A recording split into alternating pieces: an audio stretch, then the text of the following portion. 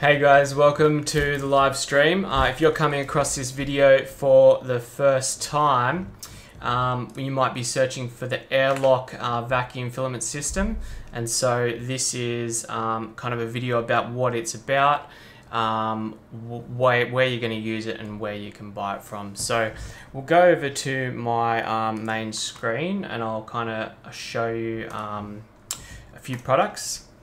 So the makers behind this airlock filament system is Polyalchemy, and so you might know them from this filament here,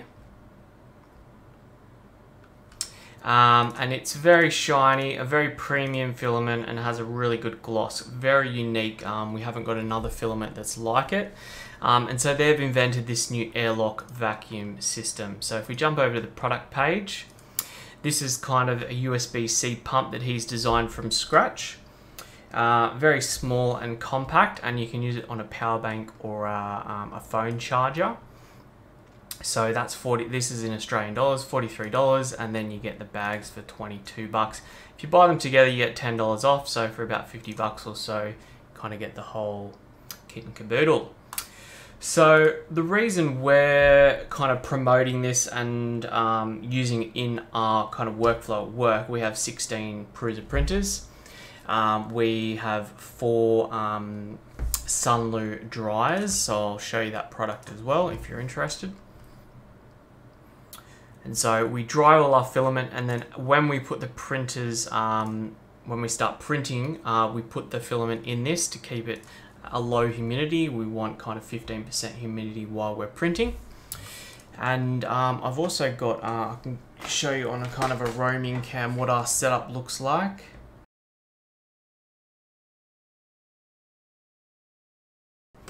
So that's kind of the setup we have for the Prusa printer, and it sits on top and keeps the printer nice and dry while it's printing. So after we're finished printing, then we want to kind of use this airlock filament vacuum system. So I've jumped to our keyboard camera here, and I'm going to show you how it works. So this is the box that it comes in. I've already opened it, but you get this USB-C cable and you get this pump. So you plug in the USB-C here. I'm using a power bank today, so you can plug that in there, and then one little push there is going to turn it on. It's not that loud actually as well, and you got 3, you might not be able to see it, but you got 3 little lights there that show you it's on. So nice little box. And then here's kind of the end product once it's in the bag. So that's one I've done earlier, and I'll show you how to do one now as well. So these are the 12 bags that you get in here. And one thing I want to point out about this system is he's designed the bag from scratch. So before I give you a little demo, I'll show you, he's one of the first, but now there's a few competing products that are coming out. eSun's doing one, and you'll see a lot more starting to pop up. But they're including this kind of manual pump with their kind of kit, and it's more expensive than ours as well. But basically, it's 80 to 120 like manual pumps to get all the air out, and that's why he's kind of gone and designed this electric pump. So I don't, these work, but your biceps are going to get a lot bigger while you're pumping. So back to this one, it's fairly easy. You're basically just going to put it on here and seal that up, and then push this button like that. So I'll give you a little demo.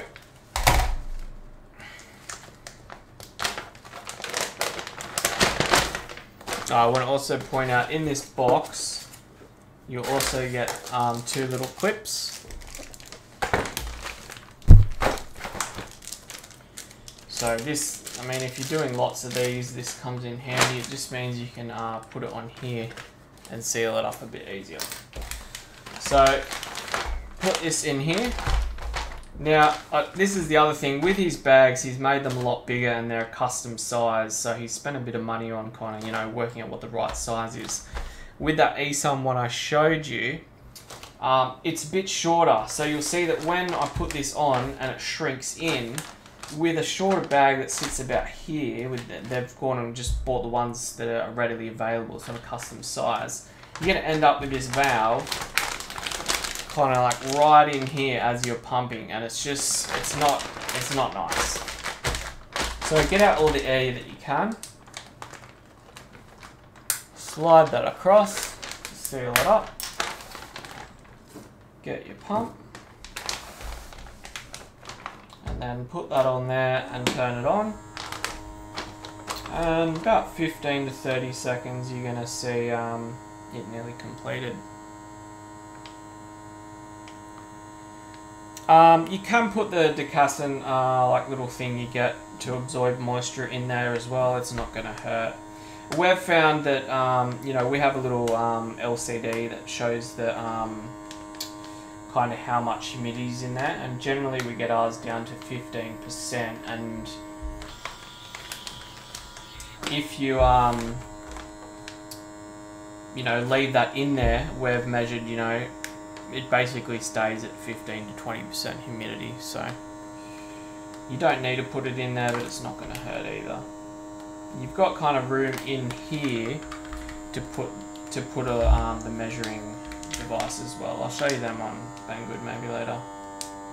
So you want to keep going until you got kind of an indent in here, and you'll hear the pump get a little bit harder. So that's all done there. You've gone a bit too far if your roll's kind of flexing here. So that's it. Nice and compact, and you can see the valve, you've got a lot more room here while you're sucking compared to kind of the other competitor bags. So if we pop this open, these are also food safe. So if you did want to, you know, you had a few bags lying around, people like their nuts, like their food. Seal this up again.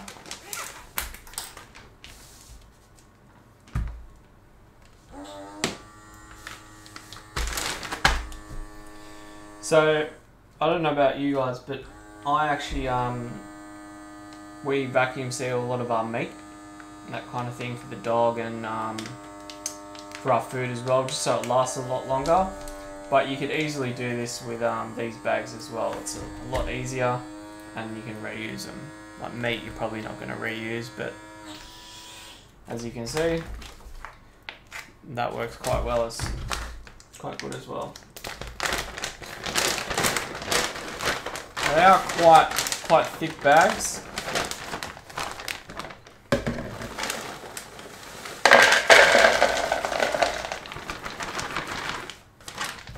I actually got some new knives today. I was thinking we might try this.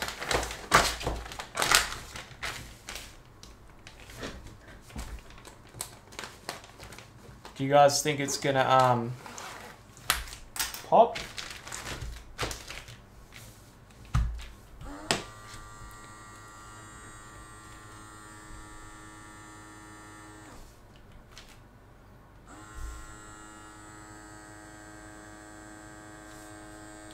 We'll know in about 10 seconds.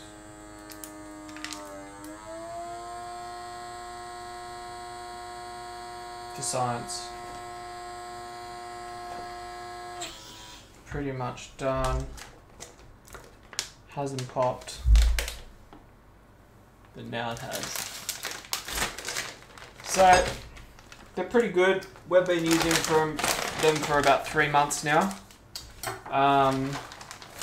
and we probably have kind of 40 rolls vacuum sealed and 60 rolls in our dryer. I'll show you these little humidity sensors.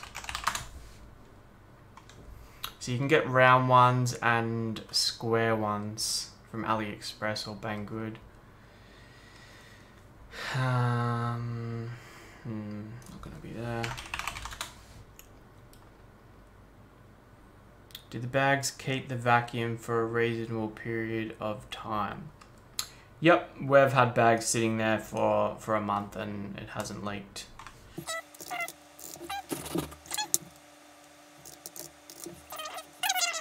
Can get round ones that'll fit kind of in the rolls as well.